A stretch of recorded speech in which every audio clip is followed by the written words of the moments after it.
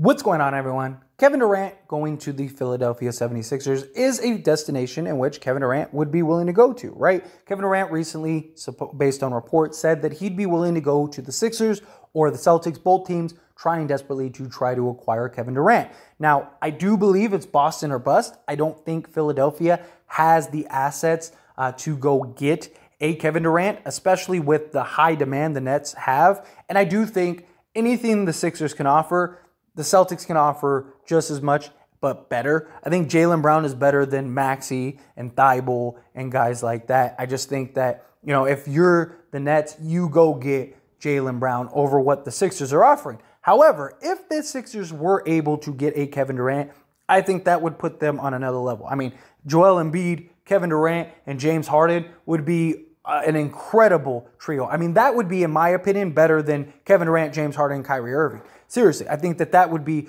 because Joel Embiid offers you something that Kyrie, Kevin Durant, and James Harden do not offer you. And that's the size, the shot blocking, the creativity, being the best, arguably the best center in the league. Many people probably think he is. I can see the argument for guys like Joker, but nonetheless, Joel Embiid is an absolute stud. And if you could get Kevin Durant paired with him, that is a title contender. You add James Harden, that is just another level of title contention. And Kevin Durant would allow James Harden to have what he's never had, and that's that go-to closer that could win the games and take over games, and that's so James Harden doesn't have to be that guy. Big problem with James Harden is he's always lacked the ability to take over games in the playoffs, and he's always not shown up. And the last playoff series that Philly just played didn't really help James Harden's case of I can't show up. But nonetheless, what would a trade look like for Kevin Durant? Well, there is this reported trade, which is, again, we don't know for sure, but this is based on the negotiations that they had, or at least what Philly has presented. And Brooklyn would receive Tyrese Maxey, Tobias Harris, Matisse Thybulle, 2027 protected first-round pick, 2029 first-round pick. Now, I think the protected 2027 is just for negotiation purposes, but Philly would receive Kevin Durant.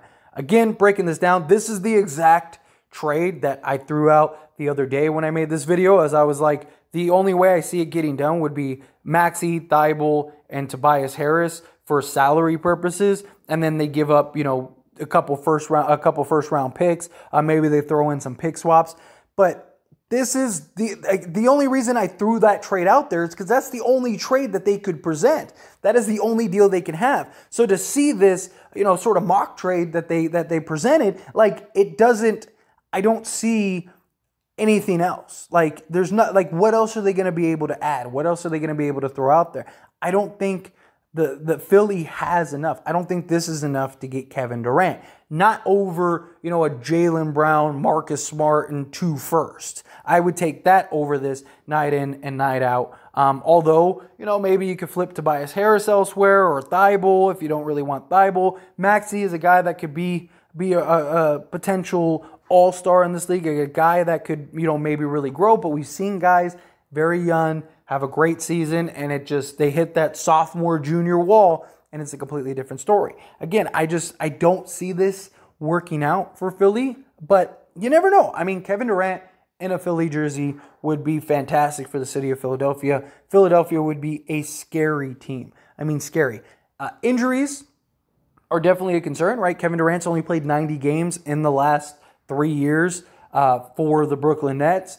Joel Embiid has had an injury history. James Harden, he's kind of had an injury history of late. It was a little overweight. There's concerns and questions there. But if, for whatever reason, the Nets would do that deal and they would take Thybulle, Maxey, Tobias Harris, and 2 first-round picks, if you're Philly, then yeah, you're absolutely doing that deal. I just don't see that being enough, especially with the demand and the ask that the Brooklyn Nets have continuously put out there and continuously thrown out there. I don't see them changing, and saying, okay, well, we'll take that deal. And now, if this is the only deal on the table, maybe. But, at that point, if you're the Nets, are you better off just waiting? Because the Suns would be eligible to trade for Kevin Durant in like January. So do you just keep Kevin Durant, even if he wants to sit out, let him sit out and see what the Phoenix Suns are willing to offer? You know, and Ayton, Bridges, and Cam Johnson plus 2 picks is way better than the Philly deal. You know, I just think you have more versatility, you have more skill. You can't teach 7 feet, especially with the fundamentals that Ayton has.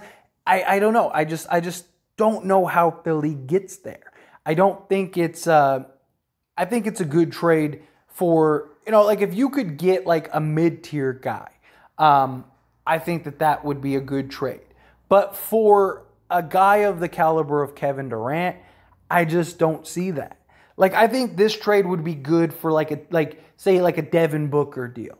Not saying Devin Booker is going to get traded or anything like that. I'm just using him as an example. A guy that's really good, that's an all-star, but he's not like, you know, top 5, top 10 in the league. You know, a guy that like is good enough to where like he could turn around your team, but he's not so great like he makes you an instant contender.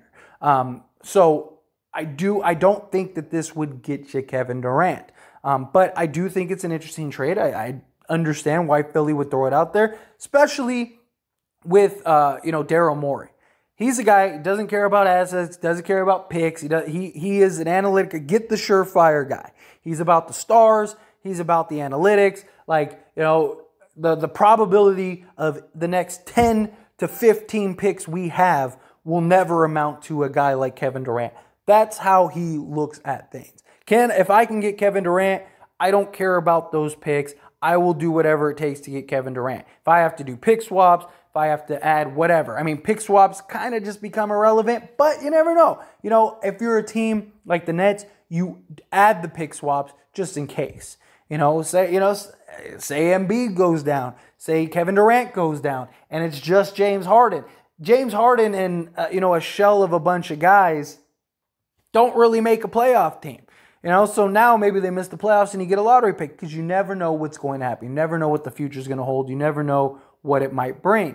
So if you are the Nets, you're definitely asking probably for some pick swaps. That 2027 pick is going to be unprotected. Again, I think that's just offered as like a, negotiation tactic. Like, no, this isn't enough. Okay, well, what if we make the 2027 pick unprotected? Like, it's a silly tactic. It's not going to work, but you do that just because. You do that because what if they do take the deal? What if they're not paying attention and they're like, okay, yeah, that's fair, let's do that. Again, if you can get Kevin Durant, you go get Kevin Durant. I just don't see Kevin Durant being in a Philly jersey. I just don't think they have it. I don't think they have enough. I do think Brooklyn trades Kevin Durant. I think it's a matter of when, not if. I think it's just ultimately a matter of time. They have played hardball with Kevin Durant, and I know that they don't really want to trade him, but if Kevin Durant doesn't show up to training camp and stuff like that, I mean, if teams get, like, let's say Kevin Durant doesn't play, or say he pulls a Vince Carter, I do believe every team in the league would still trade for Kevin Durant, but who knows?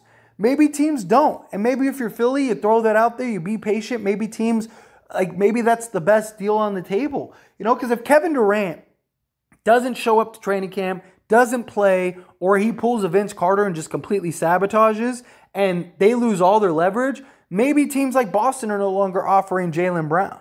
Maybe they're not, maybe the Suns aren't offering Ayton and Bridges anymore. Maybe the asking price has just gone down so much because they have no leverage anymore and no teams are willing to give up a lot.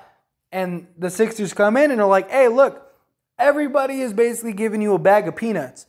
I'm willing to give you the same deal we offered you, several months ago. Because Daryl Morey's that guy. Daryl Morey, if he doesn't care. Like, Maxey could end up being the next Michael Jordan. He's not the next Michael Jordan right now.